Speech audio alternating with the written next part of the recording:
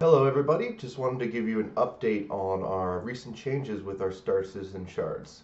With the release of 3.17, Star Citizen now ships by default with a GameGlass custom profile. So let's go over here into the game, choose Options, Keybinds, Advanced Controls, Control Profiles, and you'll see here GameGlass Keyboard.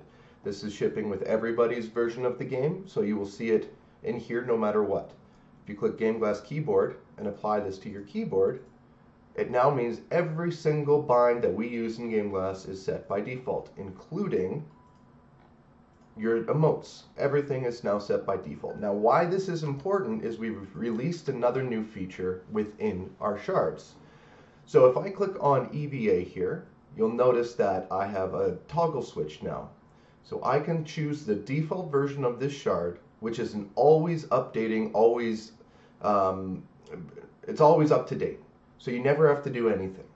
So if I click on View Shard, you'll see here that we've added an ATC button, but also every single button is now bound by default based on that keyboard profile I just showed you. So if you go to Social and view this shard, you will see that they're all bound by default. It is now an out-of-the-box experience. If you click on Custom instead, what it does is it creates your own version of this shard. So you can click on Custom and edit the shard and edit whatever you want, be it the colors, the buttons, the sounds, anything you want. It doesn't matter. And then just save it.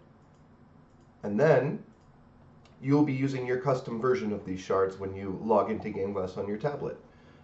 So you can make any changes you want, or you have the choice of subscribing and having an out-of-the-box experience. If you click on Reset, what that does is it will reset your changes to the most recent version of our shard from the default version. So you can see here, I had a green button before. If I confirm these changes and now click on Edit Shard, it's reset. So on top of that, there's a new GameGlass navigation menu experience to go to shards even quicker.